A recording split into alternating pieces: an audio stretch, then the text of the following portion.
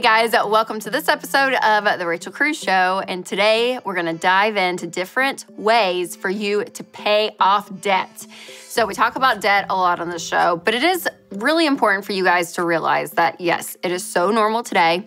It's part of our world.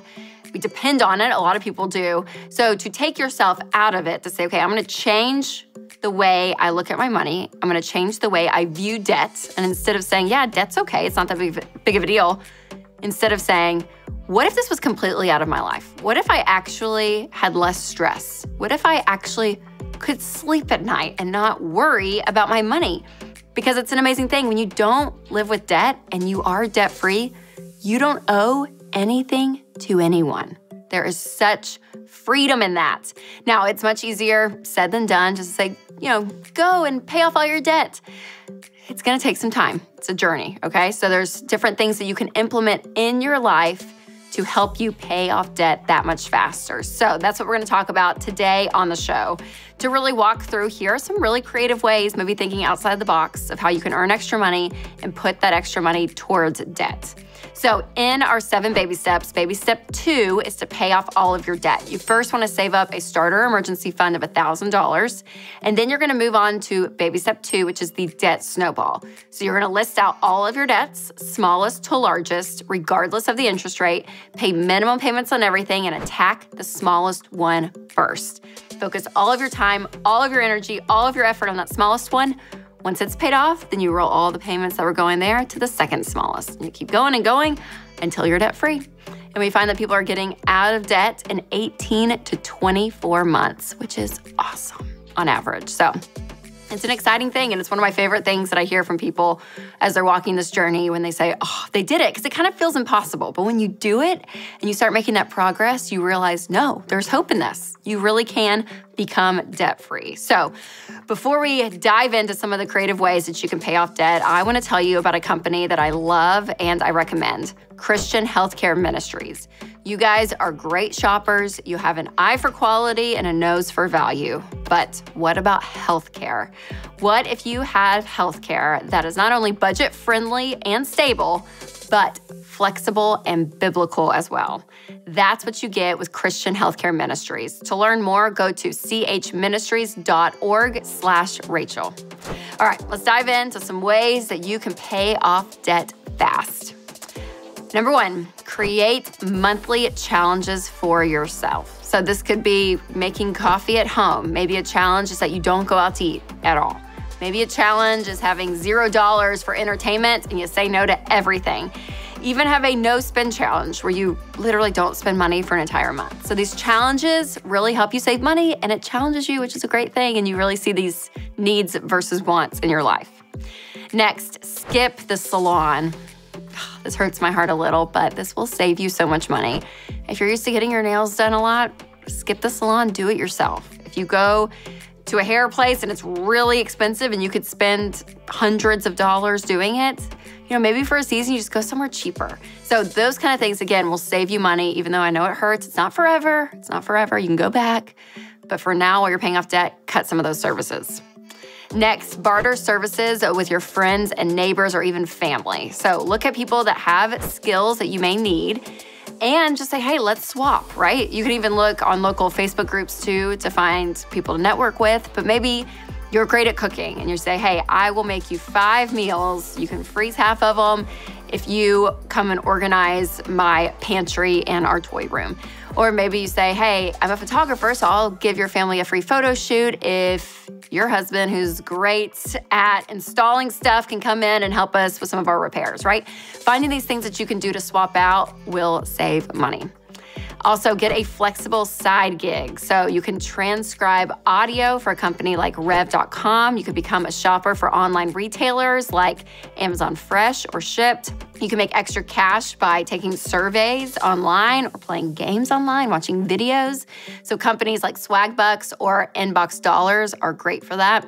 You can also pet sit, babysit, tutor, clean houses. I mean, with all the school and daycares still kind of like open, close, depending on COVID, a lot of families are needing help at home. So anything like that is amazing to earn some extra money.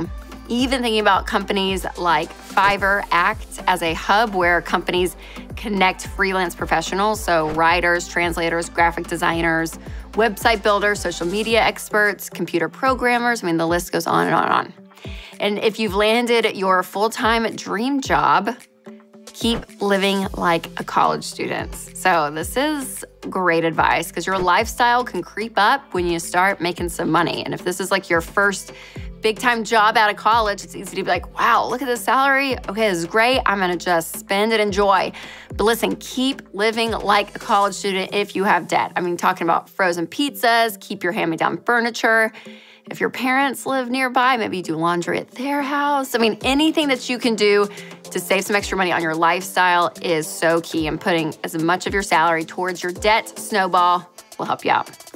Next, opt for reusable items. So this can actually save you up to $600 a year. So instead of paper towels, maybe use a reusable dishcloth, or instead of sandwich baggies, do containers. Refillable K-cup filters, dryer balls instead of dryer sheets, reusable water bottles instead of buying bottled water.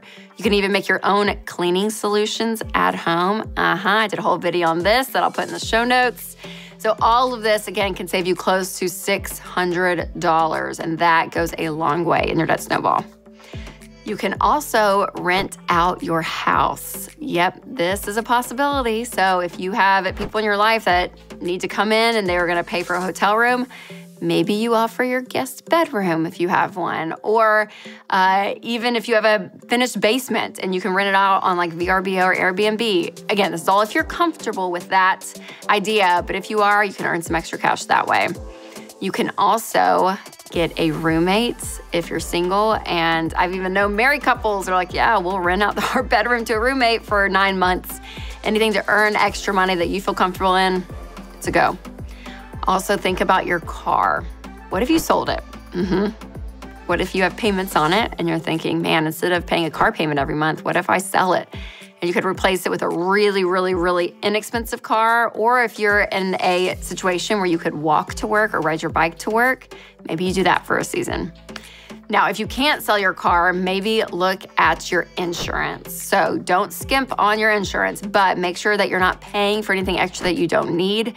You can ask about special offers or discounts or bundling different opportunities. All of that could save you a lot of money on your auto insurance. There are so many ways, you guys, to pay off debt. So many creative things in our world today, which is a great thing. Now, does some of it take some sacrifice? Yes. Does some of it take things that you're like, man, I don't really want to do this. It's not convenient, but I'm going to just to earn some extra money? Yes, because the deeper you are willing to sacrifice, specifically your lifestyle and other things, the faster you're going to get out of debt. And that's the key, you guys. It is a short-term sacrifice for a long-term gain. Remember we said at the beginning of this, on average, people are paying off all of their debt but their house in 18 to 24 months. I mean, it goes so fast. It goes so fast. And to think that you could sacrifice for a short period of time to have no payments for the rest of your life, it's an amazing thing, an absolutely amazing thing. So you can be free from debt. And if you want help with that, go to RamseySolutions.com/RamseyPlus to start your free trial. It will help you pay off debt faster and save more money. It's a membership that includes Financial Peace University and our Every Dollar budgeting app. So you guys, you can be free from debt. It is possible. I see it every single day, and it can be you, but you have to have the belief, first and foremost, that you can do this. And I believe you can. You can do this. Because remember, I want you to take control of your money and create a life you love.